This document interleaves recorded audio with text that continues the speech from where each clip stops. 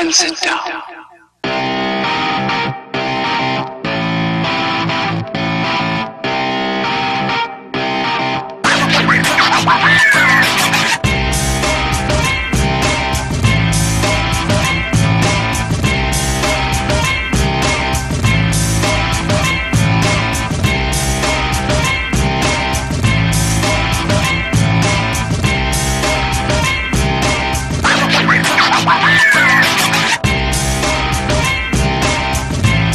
Lenovo Miix 630 hands-on.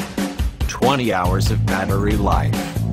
I was really impressed when I first saw a laptop running the Snapdragon 835, a CPU commonly used in high-end phones. Ditching the usual Intel chips for something from Qualcomm allows these laptops to not only be ridiculously thin and light, but also pack seriously drool-worthy battery life. Lenovo first teased the Miix 630 during the Qualcomm Summit late last year, but we finally got our hands on one. It says 2018. Lenovo Miix 630 release date and price. Prices for the Miix 630 will start at $799 when it's released in Q2, but we don't have any UK-specific pricing at this stage. Lenovo Miix 630 design and features. Like every other Microsoft Surface Pro clone, the Miix 630 feels very familiar.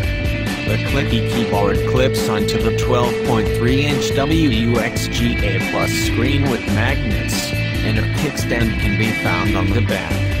Unlike the Surface Pro, though, both the keyboard and a stylus are included in the box. Eagle Magpie.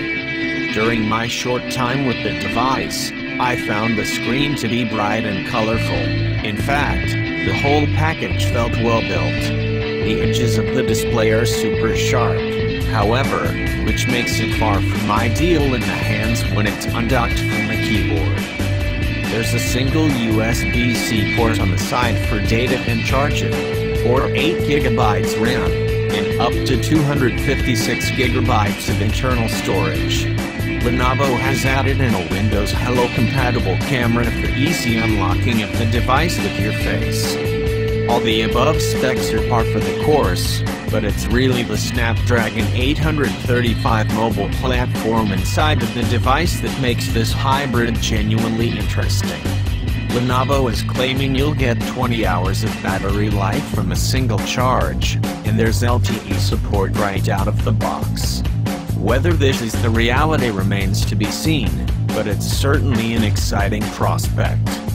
Like the other Snapdragon 835 laptops, the Miix 630 comes with Windows 10s, but you'll be able to update it to full-fit Windows 10 Pro for free.